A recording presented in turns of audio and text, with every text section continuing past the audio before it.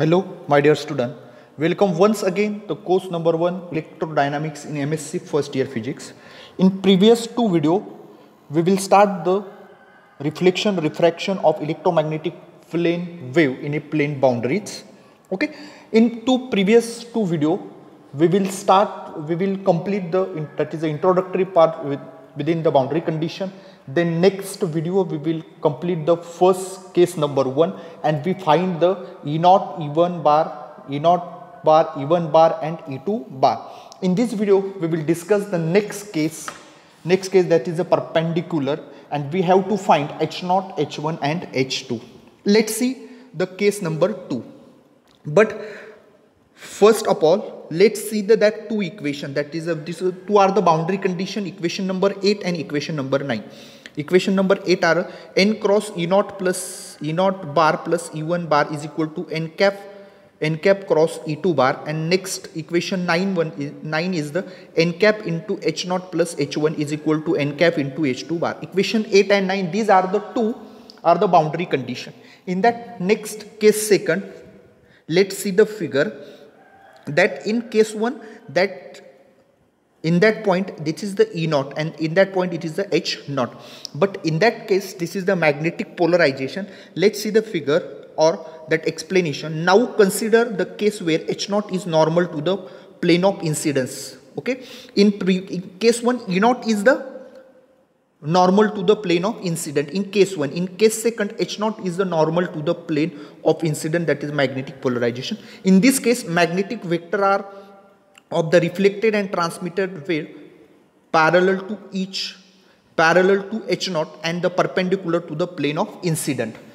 Parallel, in case first it is parallel to the E0 and perpendicular to the plane of incidence. In the polarization, magnetic vector has component only along the z direction, whereas the electric vector shows the xy direction as shown in figure.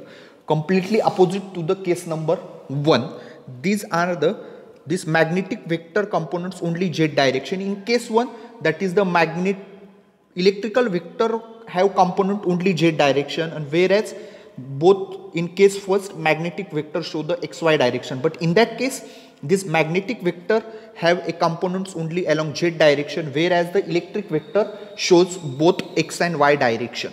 These are the incident wave, this transmitted, and these are the reflected waves. Using boundary condition, let's see, using boundary condition, that two equation number 8 and 9, and it can be shown that, okay, in case 1 we have to stepwise solve it, but we write as these terms as it is. Okay, we write in previous video we will show this equation E0 minus E1 is equal to Q2 mu1 cos theta 2 divided by Q0 mu2 cos theta naught E2. We have to obtain this equation by using the value of H0, H1 and H2. This explanation or this calculation do not repeat in that case second. Let's see only changes that similarly we write as in previous video we have to show the equation E0 plus E1 is equal to E2, but in that case using boundary condition, this equation 8 and 9 as shown, it can be shown that the equation H0 plus H1, let's see the second last equation, H0 plus H1 is equal to H2, and this H0 minus H1, this we can obtain in previous video E0 minus E1. This equation is similar to that H0 minus H1, only normal change as there. This E0 minus E1 is Q2 mu1 cos theta 2 divided by Q0 mu2 cos theta naught E2. In the same, similarly, this H0 minus H1 is equal to K0 mu2. Only this factor K0 mu2 and Q2 interchange with each other. They interchange, that means this will be the transfer numerator and this will be transfer denominator. That's why this K0 mu2 cos theta 2, this cos theta 2 cos theta naught as it is, only this will be changed K0 mu2 divided by K2 mu1 cos theta 2 divided by cos theta naught H2. That calculations will be neglected, that step will be neglected, that by using vector identity this step will be neglected as it is. By using that equation we write as H0 minus H1. Only this K2 Q1 K2 mu1 divided by K0 mu2 will be interchanged. That then remaining term as it is, and E0, E1, E2 is replaced by H0, H1 and H2. We write as a H0 minus H1 K0 mu2 cos theta 2 divided by Q2 mu1 cos theta 0 H2. Then solving about two equation, that equation H0 plus H1, that means solving means we add these two equation, H0 plus H1 is equal to H2, H0 minus H1 of this term. That means solving that two equation, that means adding that two equation. That's why plus H1, this plus H1 and minus H1 get cancelled, remaining 2 H0, right? Solving, that means adding two equation 2 H0, and we write as a H2 plus these two terms, that term K0 mu2 cos theta 2 divided by K2 mu1 cos theta 0 H2, and we write as a 2 H0 is equal to H2 plus K0 mu2 cos theta 2 divided by K2 mu1 cos theta 0 H2. Okay, then we in next step we take as a LCM is K2 mu1 cos theta 2. That's why in that term will multiply in H2, and that K2 mu1 cos theta 0 H2 plus K0 mu2 cos theta 2 H2, this term as it is, whole divided by K2 mu1 cos theta 0. We can take the LCM of LCM. Then this 2, it will be the multiply, transform in that side, it will be the divide, and we write as a numerator as it is K2 mu1 cos theta 0 H2 plus K0 mu2 cos theta 2 H2 divided by 2 K2 mu1 cos theta 0. In next step, in numerator we common H2 will be common, and that H0 is equal to Q2 mu1 cos theta 0 plus K0 mu2 cos theta 2 bracket complete H2 divided by 2 K2 mu1 cos theta 0. Okay, but we calculate the value of H2. We calculate this will be the H2, then this term multiply in H0 and this term in numerator transform in that side, it will be the divide, and we have to find, we have to obtain the value of H2, and H2 is equal to 2 K2 mu1 cos theta 0 divided by 2 K2 mu1 cos theta 0 plus K0 mu2 cos theta 2 into H0. Equation number 50. These are the value of or equation for the H2. Then using equation 15, by using this equation 15, in equation H0 plus H1 is equal to H2. That means we have to, H2 is replaced by this equation. That means H2 is equal to, we write as a this, and that's why H0 plus H1 is equal to 2 K2 mu1 cos theta 0 divided by K2 mu1 cos theta 0 plus K0 mu2 cos theta 2 into H2. This H0 will transform in that side, it will be the minus, and let's see the last equation. H1 is equal to 2 Q2 mu1 cos theta 0 divided by K2 mu1 cos theta 0 plus K0 mu2 cos theta 2 H0 minus H. In next step H0 will be common, and write H1 is equal to, that H1 is equal to 2 K2 cos theta 0 divided by K2 mu1 cos theta 0 plus K0 mu2 cos theta 2 minus 1, H0 will be common. Then in bracket we have to solve that bracket, this term will multiply in that minus 1.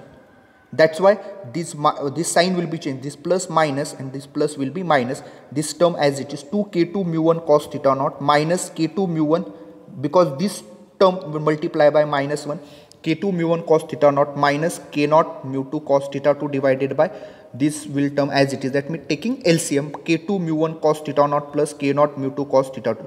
These are the LCM, and in bracket complete H0. Then we see the this term K2 mu1 cos theta 0, K2 mu1 cos theta 0, this coefficient to 2 and this coefficient to 1, 2 minus 1, 1, remaining term are K2 mu1 cos plus K2 mu1 cos theta minus K0 mu2 cos theta 2 as it is, and divided by this term as it is, K2 mu1 cos theta 0 plus K0 mu2 cos theta 2 bracket complete H0. This is equation number 16. We, as this is the equation 16, the equation for H1, and equation 50 is equation for H2.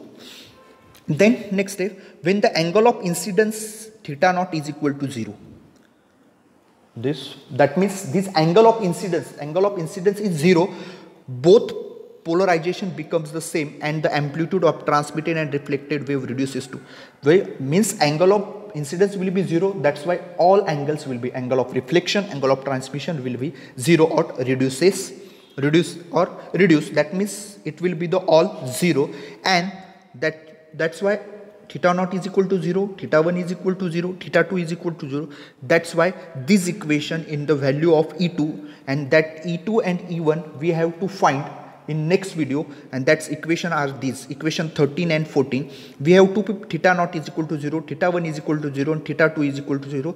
Then equation reduces to that E2 bar is equal to that theta naught 0, cos 0 1, cos 0 1, cos 0 1. Remaining term are 2 k naught mu 2, 2 k naught mu 2, k naught mu 2 plus k2 mu 1, k2 mu 1 into E naught as it is. Then E1, this total cos theta naught 0, cos theta 2 0. That's why k naught mu 2 minus k2 mu 1, k naught mu 2 minus k2 mu 1 divided by k naught mu 1 plus k2 mu 1, k naught mu 2 plus k2 mu 1 into E naught as it is. And we put theta naught, theta 2 will be 0 in equation 15. That's why this H2, 2k2 mu 1 divided by this 2k2 mu 1 divided by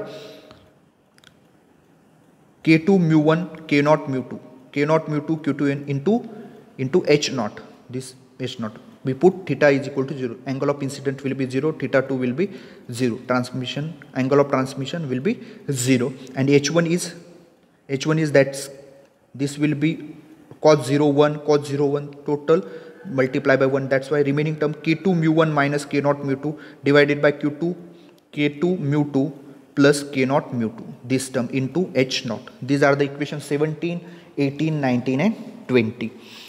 Next we have to find the Fresnel's reflection coefficient given by Fresnel's reflection coefficient is given by R12 is equal to E1 bar divided by E2 bar. E1 bar is this term k naught mu 2 minus k2 mu 1 divided by k naught mu 2 plus k2 mu 1 into E naught, and these are the divided E naught get cancelled, remaining as it is k naught mu 2 minus k2 mu 1 divided by k naught mu 2 plus k2 mu 1. This is equation number 21. All this term, because E2 numerator E2 and denominator E naught and E naught get cancelled. Then the Fresnel's transmission coefficient is given by T12 is equal to E2 bar divided by E naught, and E2 is that term 2 k naught mu 2 divided by k naught mu 2 plus k2 mu 1 E naught. This E naught because in terms E2 E naught will be E naught, and that E naught will be cancelled, remaining 2 k naught mu 2 divided by k naught mu 2 plus k2 mu 1. This is equation number 22. These are the complete description or complete points of that is a reflection, refraction of electromagnetic wave in plane boundaries. Okay, we have that point we have to divide in 3 lectures. In next video we will discuss the next point. Thank you.